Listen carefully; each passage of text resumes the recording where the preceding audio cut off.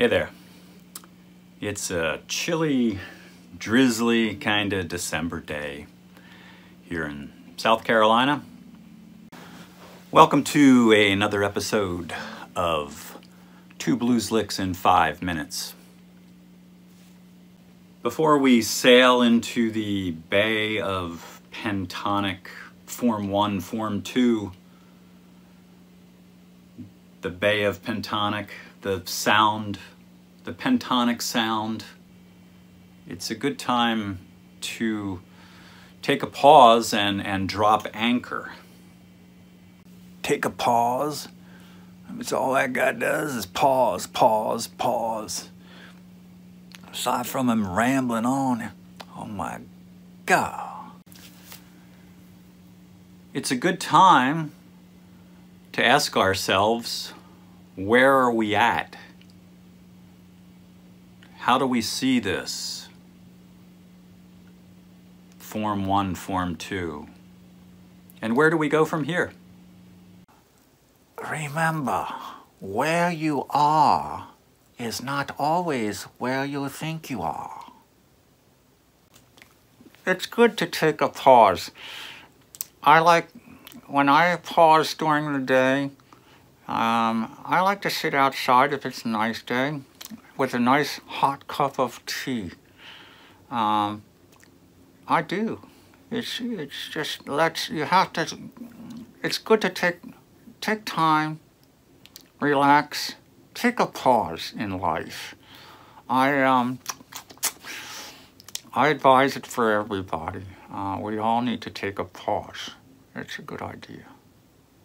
And maybe we can talk about some tips, some tricks, and some secrets. Secrets.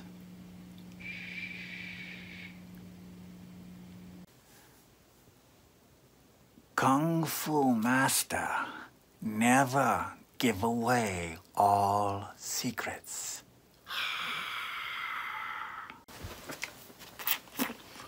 Now, I like tricks. I hear the word tricks and I think of Trix cereal. It's one of my favorite cereals.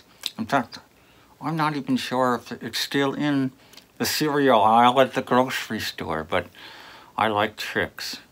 Let me go get a cup of tea. Oh, did he say secrets? Are we gonna be talking about the Hardy Boys? Oh, I love those books. Secrets. Oh. Speaking of secrets, I can tell you that Ivan, he doesn't talk much. I bet he's keeping a lot of secrets. It's Fuba. The pentonic sound. The Bay of Pentonic. Pentonic River. The Sea of Pentonic. I taught English 101 at the university. I also taught a creative writing 300 level class.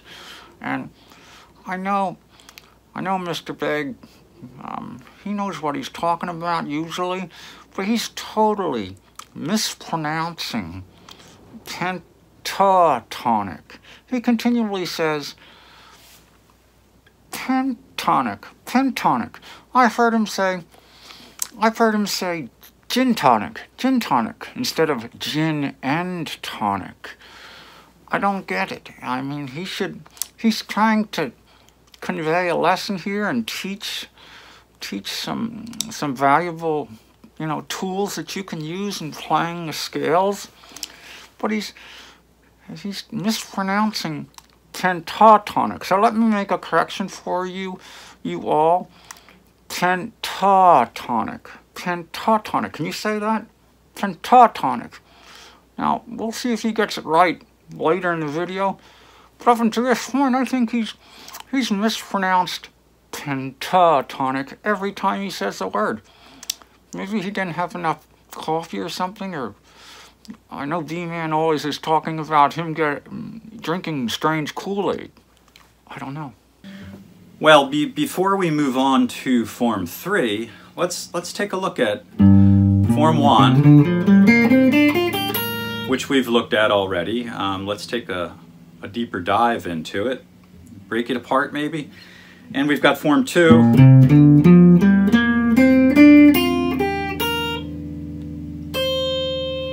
So we've got these two patterns sitting next to each other. They're connected too.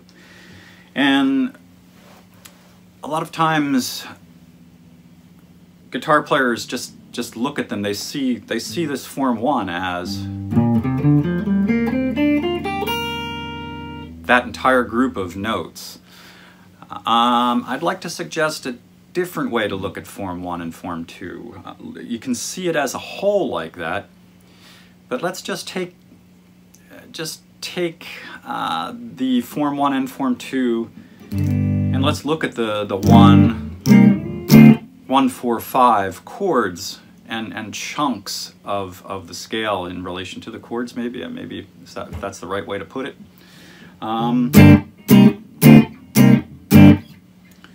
Let's just take a look at these chords, the 1, 4, 5, the G, the C, the D, since we're looking at G minor pentatonic, and let's break it apart a little. Rather than seeing form 1 as that entire box, let's take a look at the 1, 4, 5.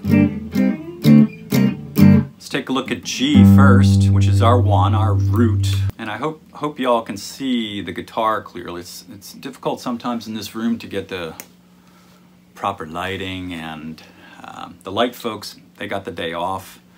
Makeup, they're not even here. That's too early in the afternoon for them. Take the G. Let's take the G. And let's look at the G to G right there. Rather than look at all this up here, just take these 6 notes, okay? Think of that as a little box. So it's kind of like a sub-box within our full form 1.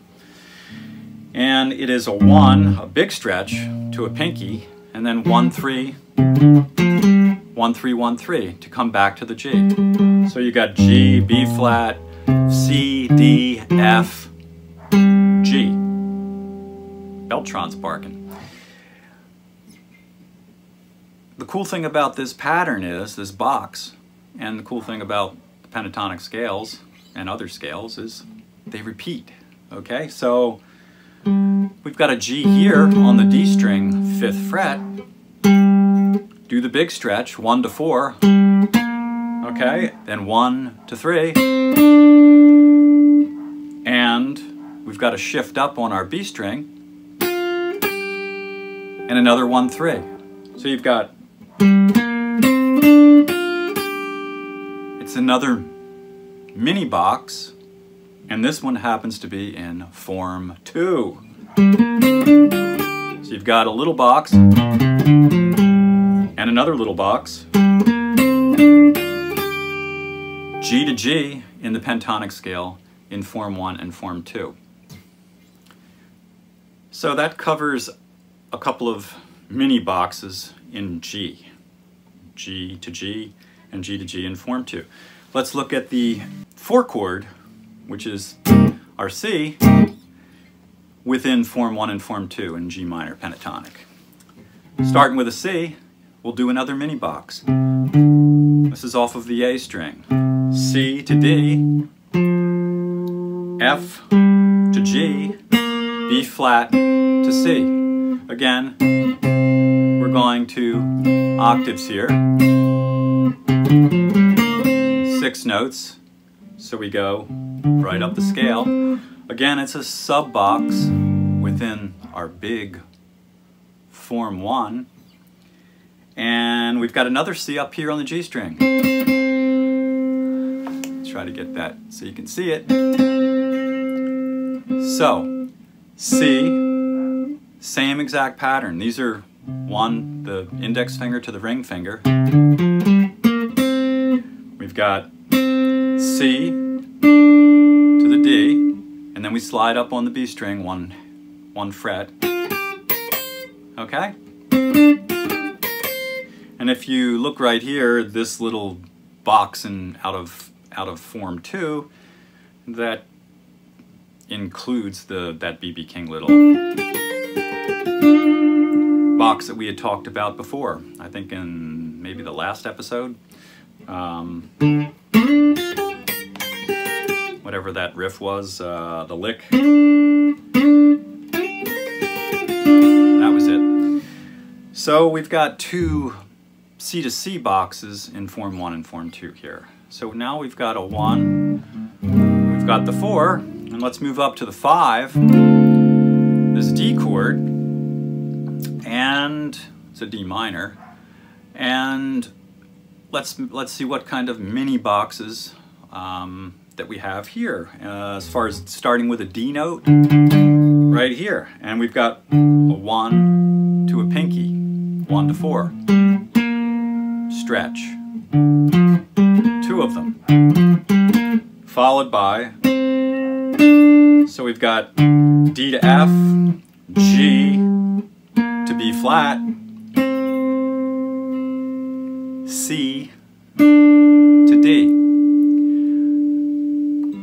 Again, covering an octave. Okay, so this is out of Form 2. We've got a D over here in Form 1. Got the first half of that, but we've run out of strings vertically. Okay, and these are really a vertical view of the strings here. So let's ignore this D for right now. You've got a chunk of the box, right? So we can keep that in our mind too, as far as these sub boxes go. And if we wanted to extend it,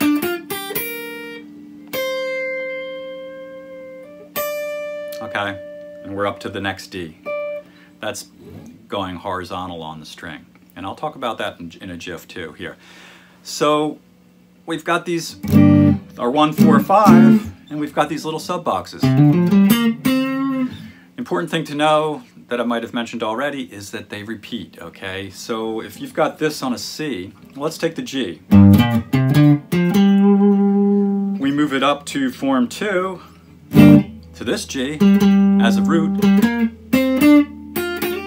The same pattern repeats, the same stretches on the fingers, the number of frets, okay? We're going 1.5 frets, or whole steps I should say, and here we're going a whole step, okay? So you've got 1.5 whole steps, a whole step, and a whole step. That's going to repeat. If you don't even know anything about the forms, you've got those stretches, those frets in your head in a starting note. Here's a G up here. The big 4 stretch, slide it up, and do 1 to 3. It's the same pattern. Same notes, just in a different octave. And you're in a different form, really. We'll get to that further down the road. I guess the tip really, or the trick, if you want to call it that, is don't always view these pentatonic forms. Don't always view them as the big picture. Look at the smaller picture sometimes. Pick them apart and look for other patterns, not just the full pattern. And what we just talked about were smaller subchunks.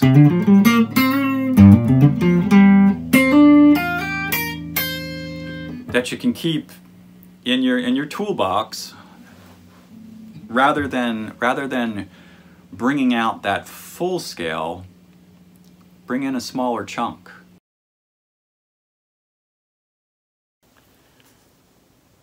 Remember, if you do take pause,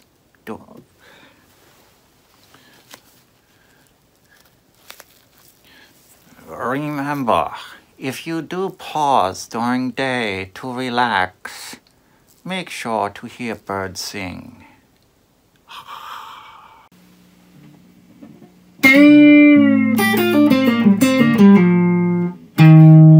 Aside from that E flat there, that was Stairway to Heaven in Form 1. And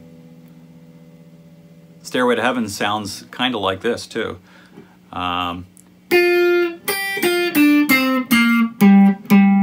G, our old LaSalle ran great, those were the days. Right out of the G minor pentatonic. I don't know what key those were the days is in, but it's very similar to Stairway to Heaven notes right out of G pentatonic when we're playing it here. Stairway to Heaven's up in A minor too, so. I don't know what all was in his Kool-Aid this morning, but cheese and crackers.